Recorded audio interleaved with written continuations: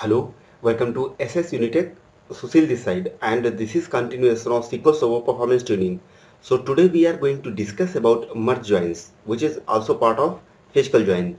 If you haven't watched last video of this video series, so I would strongly recommend to watch that video where you can understand about the physical joins and nested loop joins. So let's start with merge join. So what is merge join and what is the condition to use the merge join in the physical joins? So it needs both the input should be sorted on the joining key or it should have the cluster index on that column. So this is the first condition. Second condition, it requires at least one equijoin. Like in our on clause, we should have used at least one equals to condition.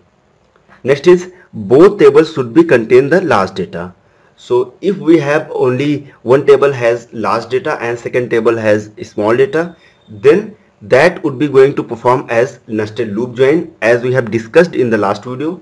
So here both tables should have proper index on that joining column or sorted in the physical order.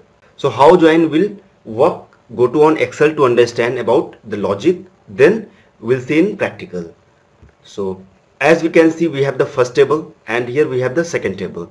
So again it will going to compare one by one. So as we can see, it has 1 and here we have 1. If any duplicate values will be there, then that value will be copied and create a work table and that duplicate value will be there.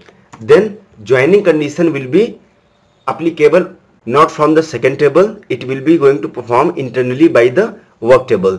So as we can see 1, so 1 going to match with 1, so in output it will be going to return as 1. Then again 1 will be going to match with the 1, so it will be going to return as 1. Now here we have 1 and now here we don't have any duplicate values. So this work table will be dropped and moved over actual table.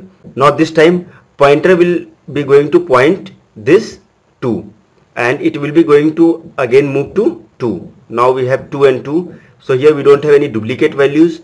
So 2 will be compared with 2 and in output it will be going to return as 2. Now it's fine. Now pointer will move to 3. So here we have pointer in 3, but in second table we have duplicate 3. So that 3 will be copied in the work table and now lookup will be performed with the work table instead of second table. So 3 is available over here and 3 will be matched with first 3. Then pointer will move to second 3, so it will be going to match, so it will return as 3. Now it doesn't have any 3 as well, so it will be going to drop this and pointer will move to point next value. So here we don't have any value.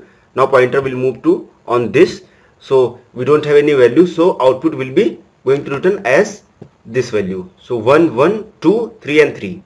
So this is all about the merge join, how merge join will be going to work. So now go to on SQL Server to see in practical.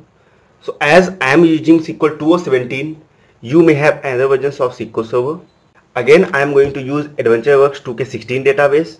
So let me create this work order temporary table from this work order. So we can execute this query and we can say that 72,591 rows have been inserted in the work order TMP table.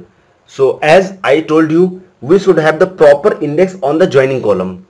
So now we need to execute this create cluster index on this work order temp table with work order ID, because in work order table we have cluster index with the work order ID. So we can execute and now index is created successfully on this work order TMP table, and in our work order table we need to check about the index.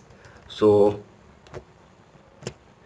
we can check and go to down, and here in the index as we can see, this is the work order cluster unique index.